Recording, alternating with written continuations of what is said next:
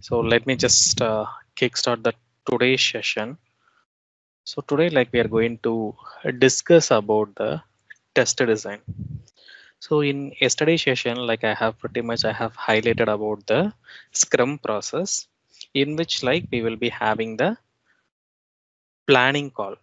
So in a planning call, so we will be finalizing the user story. So let's say like we are finalizing total of 8 user story, and we need to complete the development as well as testing activity within the end of the sprint. So which means like we will be having the duration of 15 days, and within 15 days, so like the developer should complete the development activities at the same time for the respective user story. So we should complete the testing activity. Okay, and how the process is going to work. So let's assume like it's a day one of the sprint. So in the day one of the sprint, obviously, so the developers are going to split the user story among them, and they are going to focus upon the development activity. And while they are developing the respective user story, so what the QA team is going to do? So are we going to sit idle? So that's not the case, right? So pretty much like we will be focusing on the test design. Okay. So what is mean by test design? So test design is nothing but so deriving all possible scenarios. So we need to read the user story. So which is nothing but we need to understand the requirement, and post understanding the requirement. So we should derive all possible scenarios. Okay. So all possible scenarios in the sense. So let me just take an example of an login page. Okay. So let me just take one of the login page. So let me open the Salesforce. So the developer is going to develop the login page, and once they complete the development activities, we need to check the functionality. So in order to check the functionality, so we are going to derive all the possible scenarios. So all possible scenarios in the sense. So what are the different scenarios we can derive in the sense? So basically like we focus upon two things. So one we call it as an UI validation. So UI validation is nothing but we call it as an look and feel. So how the application should look and look like. So we can say we can validate the label name, we can validate the color, font, etc. And secondary, like we are going to validate the functionality. So these are the two things like we are going to focus upon. We are going to focus upon the UI validation, as well as like we are going to focus upon the functionality of an particular user story. When we say UI validation, so in this login page, so what are the UI validation we can consider in the sense? So we can check the presence of logo, and before each and every text box, like we are having some label name. So like the logo, the label name. So these we call it as an UI validation. So we are going to focus upon the UI validation, and secondary, not secondary. So primarily we should focus upon the functionality of an application. Secondary, like we need to focus upon the UI validation. So when we take the functionality, so functionality is nothing but, so we call it as an working behavior. Okay. So how the specific thing should work. So let's take a different functionality. So let me just verify the functionality of this username text box. So when we check this functionality of an username text box, like the user can inject the alphabets. So whatever the alphabets we need, we can able to inject. So we can inject the numerical value. We may inject the special character. So the functionality of the sorry. So the functionality of the username text box is like, so it will accept the input from the user, and the input can be either the special character or the numerical value, or even like we can inject the characters, and it will accept both uppercase as well as the lowercase. So in the requirement document, so the business analyst will specify So how the username text bot should work like. So in order to verify that, like we are going to add one scenario to check the respective functionality. So this is the first scenario we are deriving. So like that, we need to derive all possible scenarios. So secondary, what we can do, we can check the password text bots. So when we are verifying the password text bots, so what are the things like we are going to consider? So obviously, right, we are going to inject the alphabets numerical value, and then like we are going to inject a special character, etc. But whenever we type the password, so you could see it is encrypting the password. So the functional validation here is like, so whenever the user inject the appropriate data, it should be encrypted. So in a user story, the business analyst may highlight it. So that is the reason the developer is going to develop in the way. So whenever someone enters something in the password text box, it should encrypt it. So this is one more possible scenarios. So likewise, so we need to derive all possible scenarios. So what are the other possible scenarios we can derive? So we can check on the login validation. So login validation in the sense, so whenever we enter the valid username and valid password, we can verify so whether it is navigating to the home page or not. And whenever like the user enter the invalid credential, so we can verify the error message. So even the business analyst will specify the expected error message in the requirement. So which is nothing but they will be specifying in the user story. So likewise, we need to derive all possible scenario so related to the login page. And if we need to cover furthermore scenarios, so what are the other scenarios we can include? So like here we could say like there is an option called as an forget your password. So whenever so the user forget the password, so they should able to reset the password. Okay, so with this link. So this is again a functionality. And then other functionality. So let's say if the user stays idle in the login page. So like whenever we don't perform any action in the particular web page, what happens? Some timeout pop-up will throw. So like some warning will be thrown. So do you want to stay in this page? Like by some warning will be thrown. So we can verify the warning and consider like here we are having the remember me option. So while doing the login, if I select the remember me option and when I try to log in for the second time, so my username and password should be auto saved in the appropriate browser. So these are the functional check. So we are going to verify the functionality of an application. So in order to verify the functionality, so in a respective user story, we will be deriving all possible scenarios. So which we call it as a test case. Okay, so the role of the QA, so the initial role of the QA is like, so whenever the developer develops the application, so we need to understand the user story and we need to derive all possible scenarios. So the process of deriving all possible scenarios, so we call it as a test design.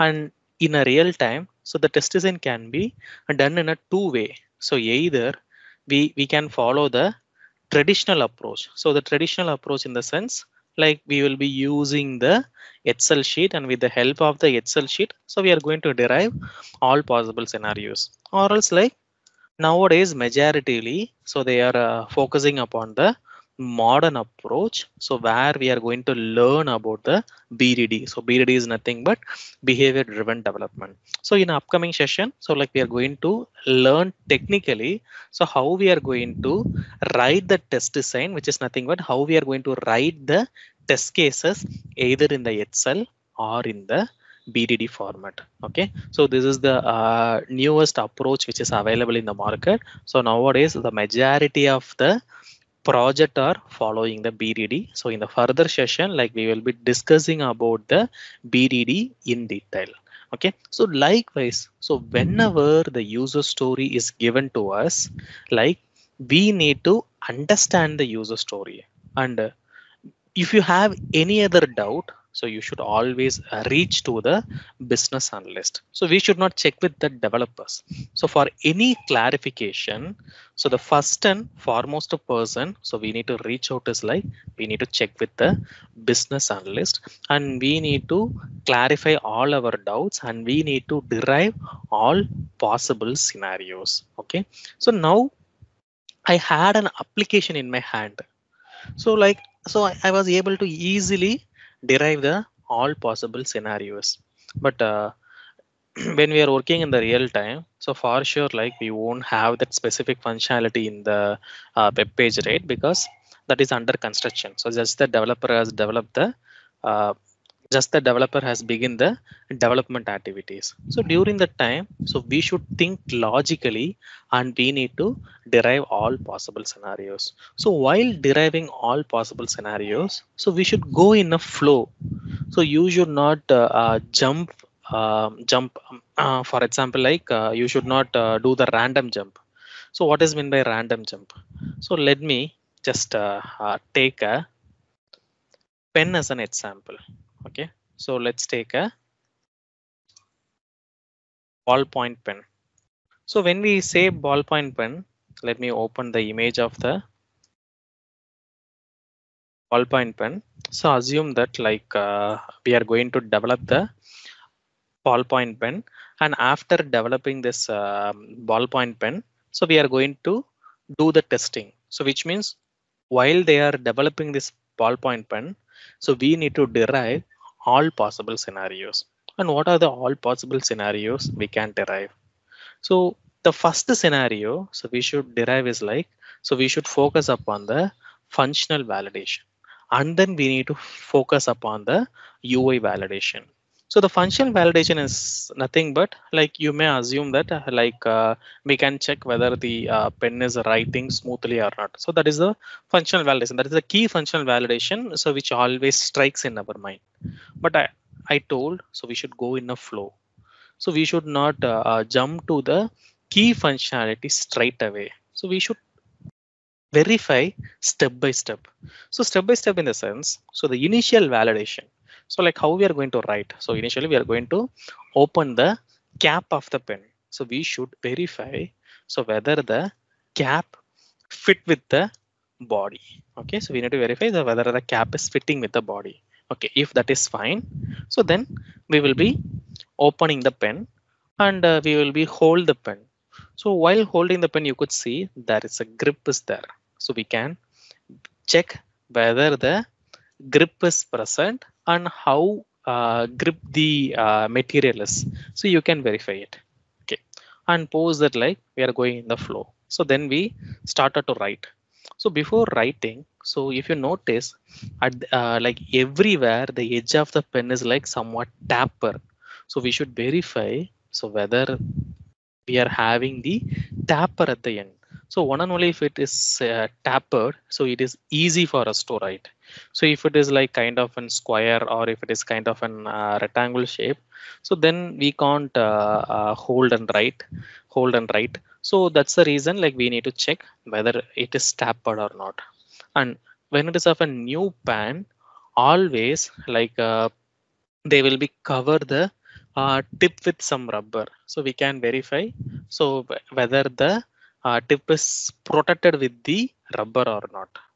And then like we may have the requirement. So in the requirement they will be specifying so what is the thickness of the tip. So like you may see like at the top they have mentioned like 0.7 mm. So we either it can be like 0.5 mm or 0.7 mm. So we need to verify the size of the tip. So if in the user story, if they have mentioned the 0.7 mm, it should be 0.7 mm, or else if it is of 0.5, it should be like 0.5 mm. Okay, so we should verify the thickness of the tip. Okay, so then like we will be start writing. But before start writing, so I told we should go in a flow. So which means like we need to check the ink level. So ink level as well as like the size of the refill. So if you observe like whenever like we purchase any of the new pen, So there will be always some gel is present at the end, and there will be some backend space. So let's assume, so the size of the refill is like kind of in 10 centimeter, and in which like they will be fill the ink for 8 centimeter, and some gel will be present in present for 1 centimeter, and we will be having the backend space for 1 centimeter. So this is how they will be level up the ink, and we need to verify so whether it is correct or not. Okay, and then like you can verify so what is the color of the ink. So as per requirement, so you need to check so whether it is a blue color or the black color or the red color. So now if in and around validation is done, so then we will be focusing upon the key functionality. So then we need to start writing, and we need to check the smoothness of the pen. So how the we need to check the smoothness of the pen, so which is nothing but like we can check so how smooth the flow is. Okay, so which means like we need to go flow by flow. Okay, which is nothing but we should go step by step. And finally, like you can focus upon the UI validation. So UI validation in the sense you can check the what is the color of the cap, and what is the label name which is printed. So which is nothing but the brand name, either the Itzello or Reynolds, etc. Then we will be focusing upon the UI validation. So initially, like we need to focus upon the functional validation, and then like we should focus upon the UI validation. So we should always consider both functional as well as the UI validation. So whenever we are doing the test design, so we should consider the two types of validation. So even like if we take the login page, as I told, so the key functionality is like we need to verify whether the user is able to log in successfully or not, or if it is of an invalid login, we need to verify so like whether the appropriate error message is thrown or not. But before validating the key functionality, so we should check how the username text box is working, how the password text box is working. So if this particular things are working fine, then obviously technically so the key functionality will work. So that is the reason I told, so whenever like we are deriving any of the test scenario, so we should go in a flow.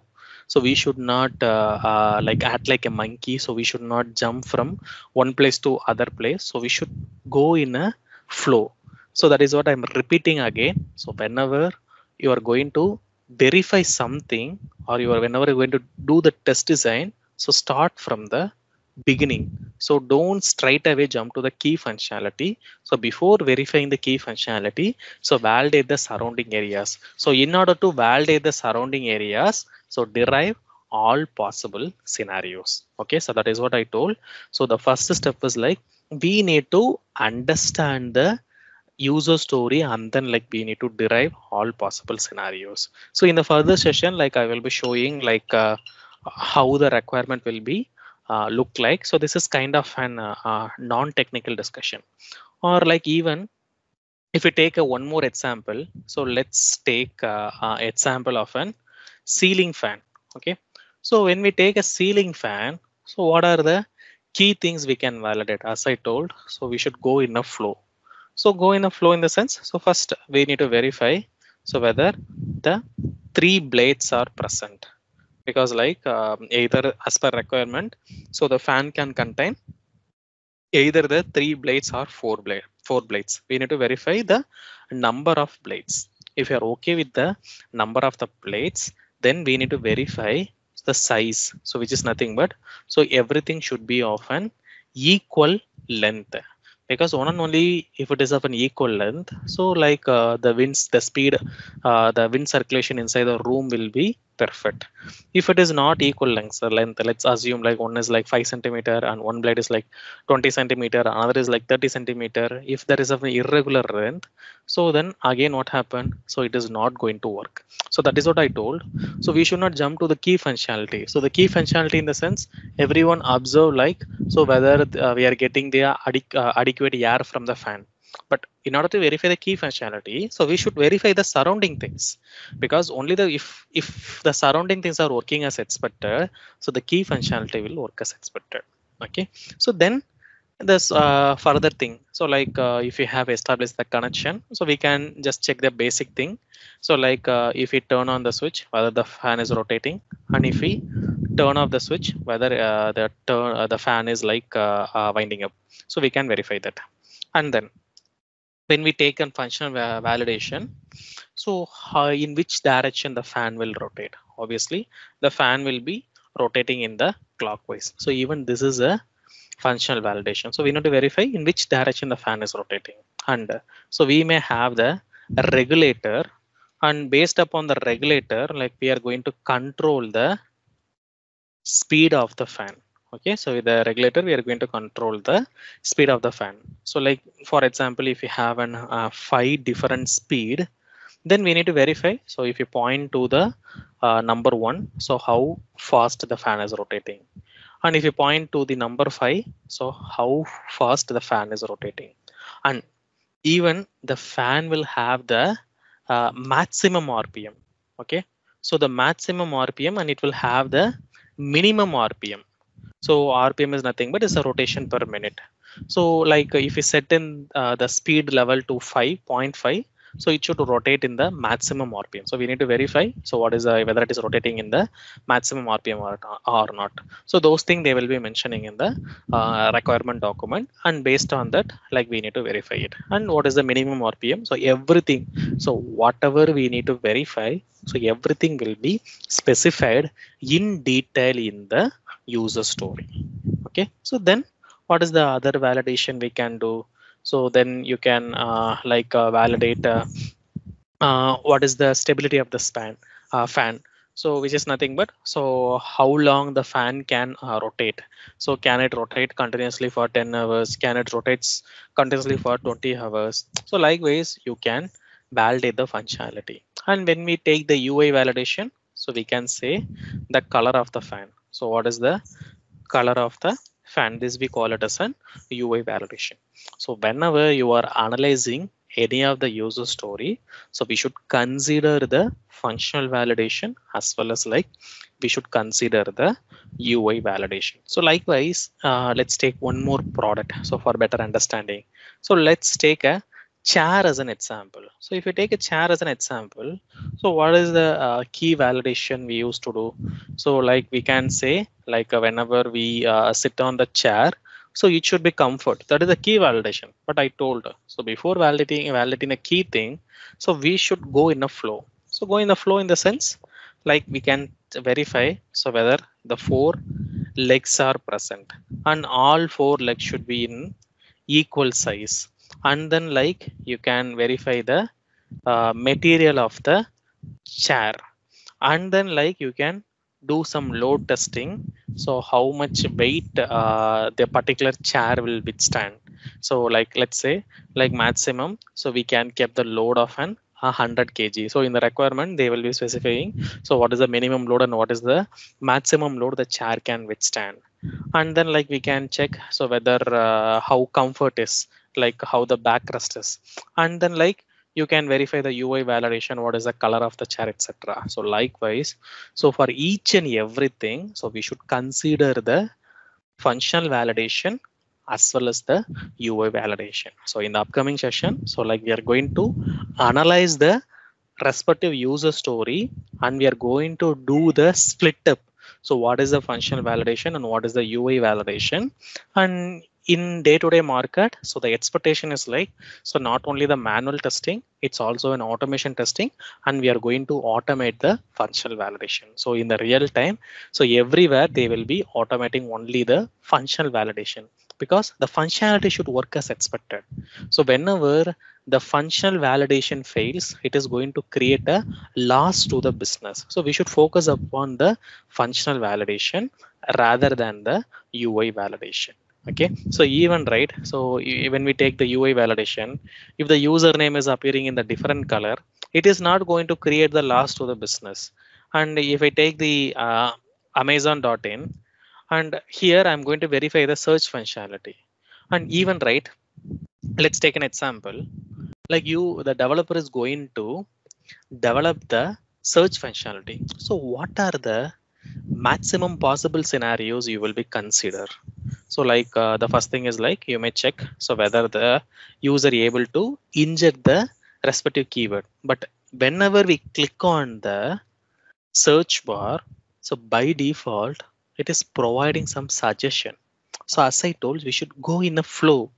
So we should check whether keep shopping for is appearing or not. So this is the first test case you need to derive. And then like whenever we inject any of the keyword. So let's say if I type an iPhone, okay, so whatever the product which start with the IP, it is getting suggested. So we should verify so whether we are getting the auto suggestion. Either we can select from the auto suggestion or else like we can type the full either we can type fully. Okay, and after typing fully, if you click on search button, so based upon the keyword, it should retrieve the result. Another thing is like near to the search functionality, like we are having some drop down. So where we can select the category. So when I select the category as baby and if I inject any of the keyword, it should suggest me the product related to the baby. If I say select the computer and if I provide the keywords, it should provide me the search result related to the computer accessories. So which means like the functionalities are interrelated. So that is what I told. So we should consider all possible scenarios. So when I say search functionality, you should not focus only on one thing. So whether we are able to search the product successfully or not. So that is not a key thing. So it has an other interdependent functionality.